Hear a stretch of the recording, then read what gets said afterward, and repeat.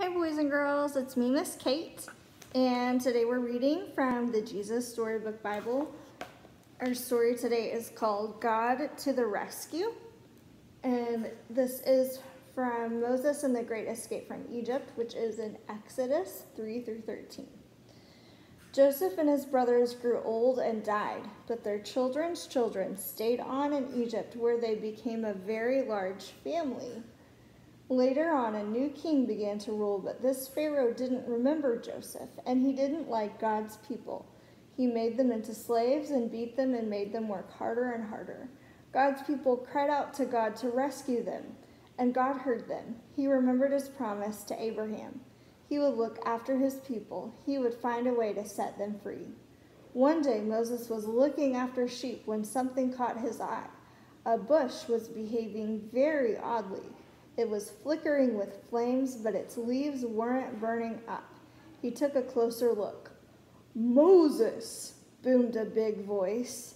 Moses leapt back. The bush was talking to him.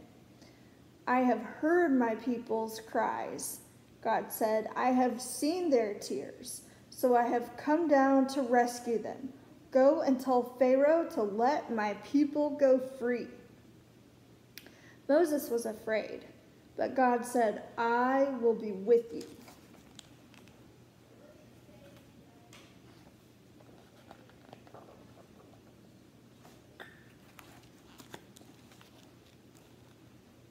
So Moses went to Pharaoh. "Pharaoh," Moses began, "God says—" "God?" said Pharaoh.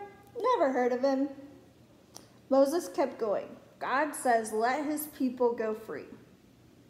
"Why should I?" Pharaoh said. "Don't want to." "Won't," he said, so he didn't.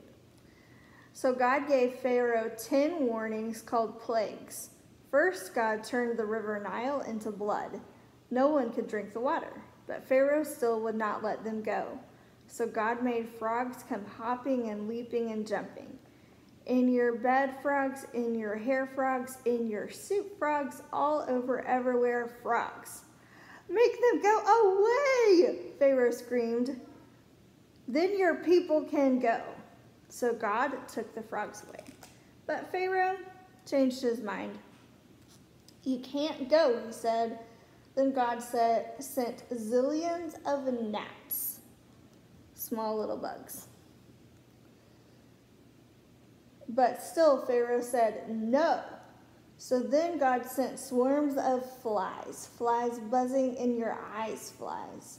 After that, sickness and horrible boils and huge hailstorms and a storm of locusts, and then darkness when it should have been day, until it seemed the whole world, the whole creation, everything was coming undone, falling into darkness and emptiness and nothingness.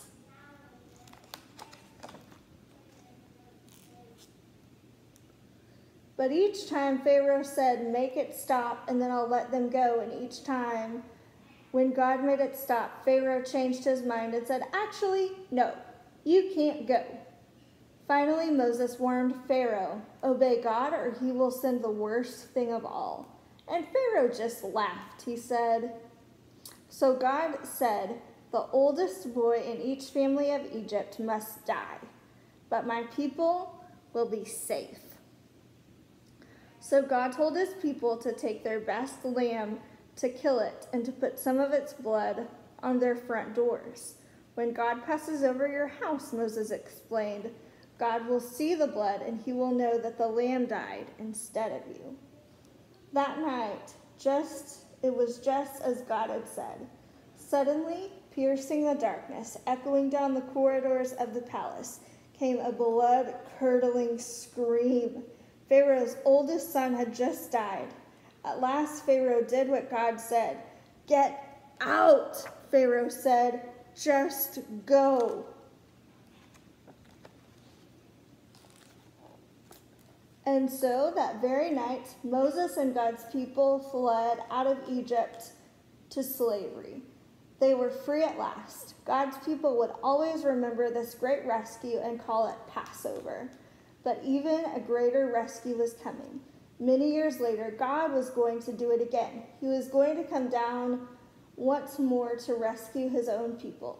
But this time, God was going to set them free forever and ever. Okay, that is the end of our story today. I hope that while you're at home with your families, you can think about the amazing ways that God rescued his people in the Passover, and know that he loves us and will always care for us. We'll see you guys soon. Bye.